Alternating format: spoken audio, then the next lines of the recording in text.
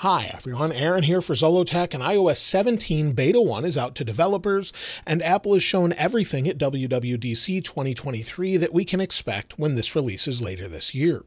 So I thought we'd talk about some of the major features they've announced, and later I'll have a video about iOS 17 Beta 1 and all of the different changes in it. Now, the first thing is the supported devices. This year, Apple is no longer going to bring iOS 17 or the latest version to iPhone 8, 8 Plus, or iPhone 10. If you have an iPhone XS or later, including the iPhone XR and iPhone SE second gen or later, then you'll be supported. Unfortunately, 8, 8 Plus, and 10 are no longer supported and won't get iOS 17. They will get iOS 16 updates, however. Now, with this update, of course, this is a major update, but it was only 2.9 gigabytes on my iPhone 14 Pro Max, a pretty small update, and I'll have separate updates about watchOS 10, iPadOS 17, and more. As far as new features, let's go ahead and take a look at those. The first one has to do with widgets. Now, I've had this standard widget here for a while, but if we slide over, there's now interactive widgets. So you can see I have a song here. If I hit play, it will play in the music app. It shows in the dynamic island. Apple has added a bunch of different interactive widgets, and developers can add these too. If we hit the plus button, you'll see if we go into the podcast widget, there's different playlists and much more. It is a little bit buggy right now, so keep that in mind, as early iOS betas always are. Now, they've updated the lock screen picker as well. So if we press and hold, try that again, there we go. Go to the next one and add a wallpaper. If we scroll down, we have some new kaleidoscope wallpapers.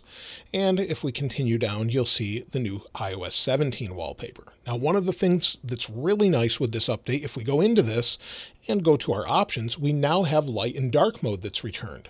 Also, if we tap on the time here, we can now adjust the size of the font that we want specifically. So instead of just selecting a font and then you have to be stuck with that one, you can adjust it individually. So that's something they've updated with iOS 17. There's also a new standby mode. So let's get out of here. We'll go back. And if you're using a dock at night, you can now use standby mode with your iPhone. Now, I have a stand here, and there's a new option for this as well. If we go into our settings, you'll see there's a new standby mode. Under standby, we have the option to use it or disable it.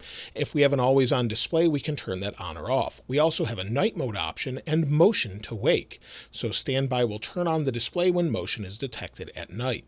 So that's all new. Let's go ahead and put it on the stand. And I've found that sometimes it works right away. Other times I have to turn off the lights, then it will turn on. Now, on a stand, you can see where it's dark, it's actually a red text. You can disable this in settings where I just showed, but it just sort of makes it nicer at night. If I turn on maybe a light here, it should go to sort of a daytime mode where it lightens up. So the color comes back, and now we have the option to swipe through widgets. So we can swipe through different things for events and weather, and then our calendar. We can also swipe to the right, which will bring up photos and different things that are notable.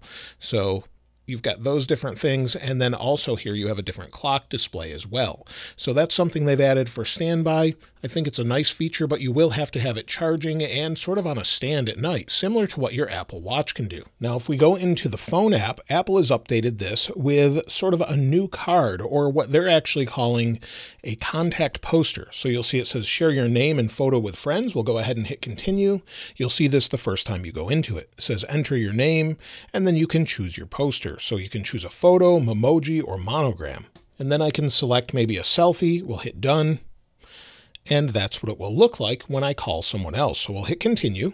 And so you can see my contact card. This is one of them, and it's been customized. You could use a monogram or something else. So now let me place a call to myself. As you can see, there's a call coming in. If I tap on it, there's an all new card here or contact poster.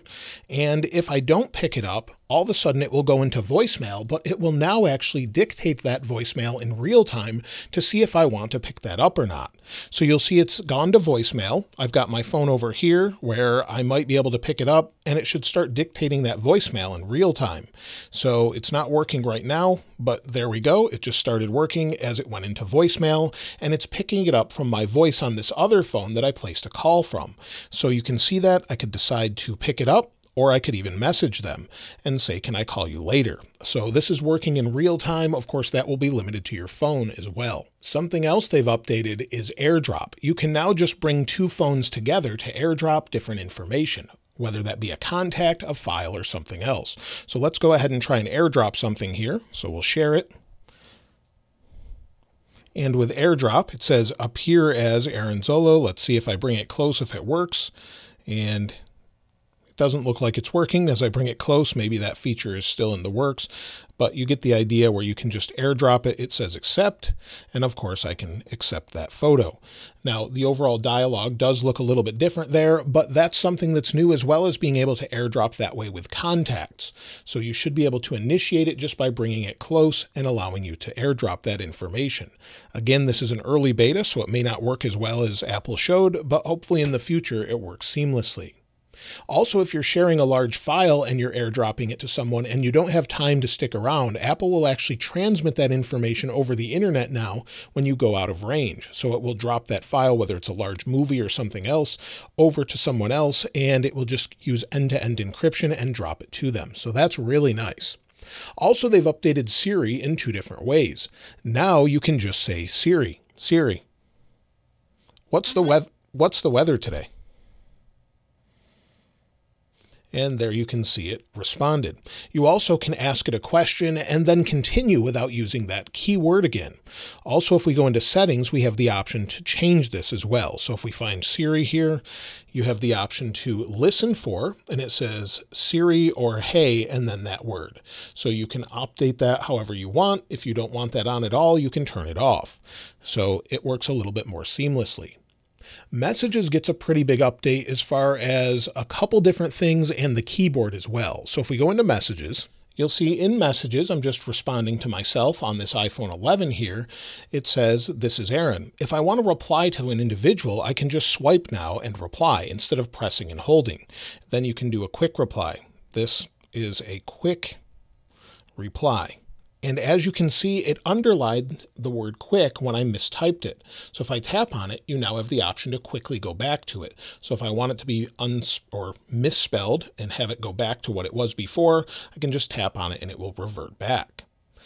Also, they've changed search in here as well. So if you go in and maybe you go into your messages and search will have better filters in the future, so you can better filter information you're looking for, maybe with specific keywords and more. You can also quickly share your location when you're texting someone else. So tap on your name or their name at the top, tap share location, and then you can change it to indefinitely until the end of day or for 1 hour.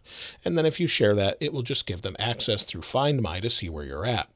There's also a new feature called check-in to let your friends and family know when you arrived or didn't arrive to a location safely. So it will share that information with your friend, like location, battery level, and cell service status of the phone. And all of that information is end-to-end encrypted. Also, all of your apps are now in one place. Press the plus on the left here, and you can see your camera, photos, stickers, cache, audio, location, and then of course more. All of your different apps that have stickers. And if we go into stickers, we have new stickers for everything. So you can create a sticker for just about anything here. So if we tap on new sticker, looks like it's not working, and you can actually create a sticker from a photo. However, this is really buggy and slow. So if I cancel this and then we go back, you can see here we have a bunch of different stickers, including all of the different emoji and more. So lots of different changes here, lots of different stickers that have been added, and those stickers can be used across the OS now, including Mail and more. There's also a new journaling app that Apple is adding later this year. If we go into Safari, you can see it here. It says coming later this year. That could be after iOS 17 launches. We don't really know, but it says a new app to write and remember, an all new way to appreciate life's moments and preserve your memories. So you can journal.